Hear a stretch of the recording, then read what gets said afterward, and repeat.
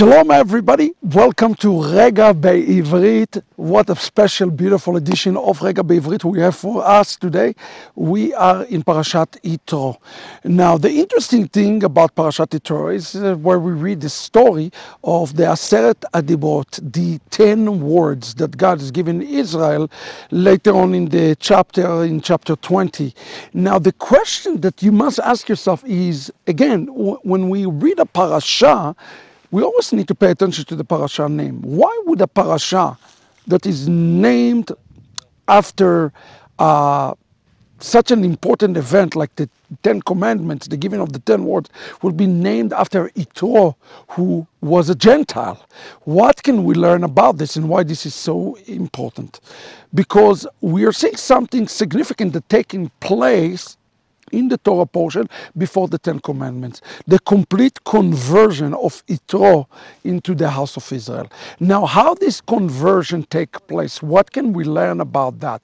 If the 10 Commandments represent the pinnacle of Jewish history, a point where both Jew and mixed multitude, or as we call them, Erev Rav, come and experience God, we know that there is going to be yet another 10 Commandments that will be giving, another event similar to that, where Jew and Gentile take place. Now, before this event take place, Yitró, representing a pinnacle of the Avodah Zarah, of the idol worship. He was a Kohen, he was a priest of Midian.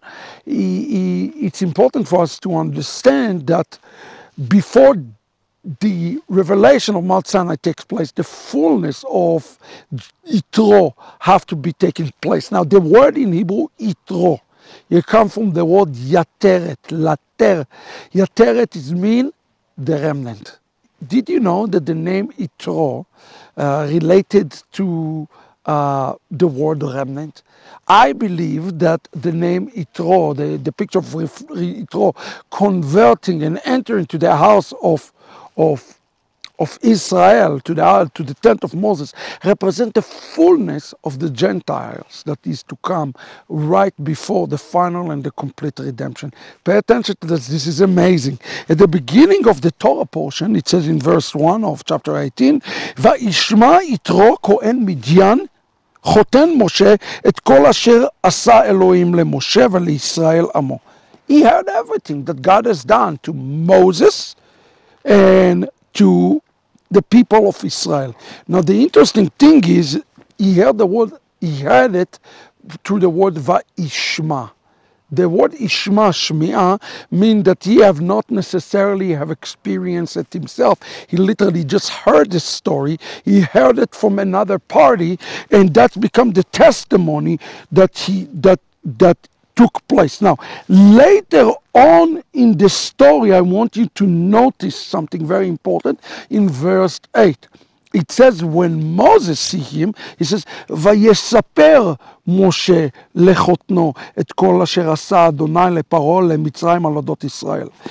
It's not Shmi'ah now, it's not Va'ishma, it's used the word Vayesaper, Vayesaper.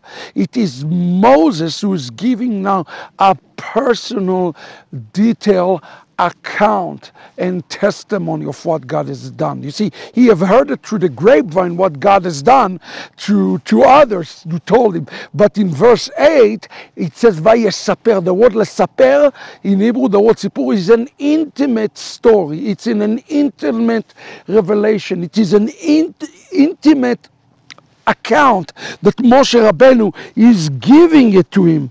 And it says here in the story, וייחד יתרו את כל הטובה אשר עשה אדוני לישראל אשר הצילו מיד מצרים. This is again very important language.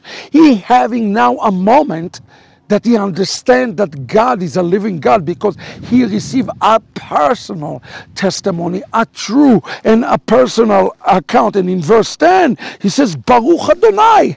He blessed the name of the God. This is the word of the day for all of us today, the word Baruch. The word Baruch means to bow down and to kneel. That's one way to understand the word Baruch. But the word Baruch also have another implication. It is the word to engraft, to take a branch that is dead and cut him and engraft him into another healthy tree. The language that is used here by Yitró is significant. He say, Baruch Adonai, graft me in to the same God of yours, Moses. This is an amazing testimony. He said, graft me in to you and to the Jewish people. And the rest of the story, as they say, is history.